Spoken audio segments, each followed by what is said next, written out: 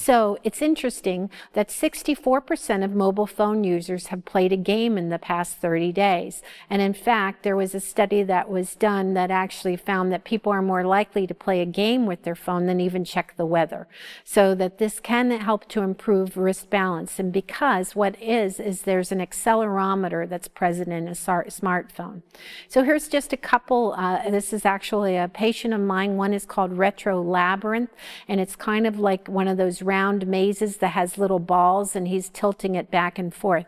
Now, this is early on in his program, and he doesn't have good form supination yet. So I'm allowing him to hold the phone to the side, but you can see that his wrist is moving. And then the way to upgrade that would be as he gets better and gets more forearm supination, he would need to hold the phone in the palm of his hand.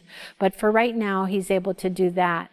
Then one he's working on now is called Simple Mazes, and it's basically has a little star that he's moving back and forth through the phone to try to get it from one point to the other. So again, a dynamic activity that's using and activating the different muscles in his wrist. So the big thing you have to do when you're doing this is tell them they have to keep their elbows stabilized, they should try to keep their forearms stabilized, and do as much as possible just by moving the wrist.